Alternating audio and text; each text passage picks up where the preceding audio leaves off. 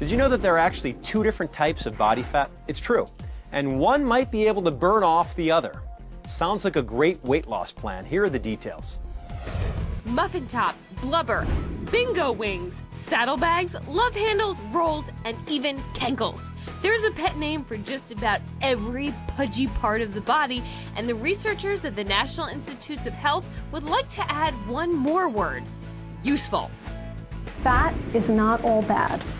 Using high-tech gadgets like a Bod Pod, scientists are finding out how to flip the energy switch on our fat. Step inside a metabolic suite. Inside these airtight live-in labs, NIH researchers picked up on the weight loss secret that lumberjacks and pearl divers have always known. Turning down the temperature turns up the metabolism.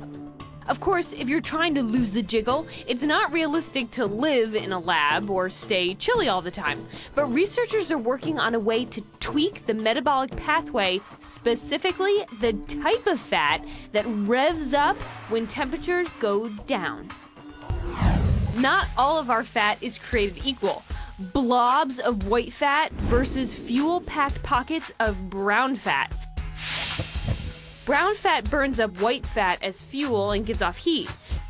Scientists are studying ways to activate our brown fat, which doesn't require you to be cold.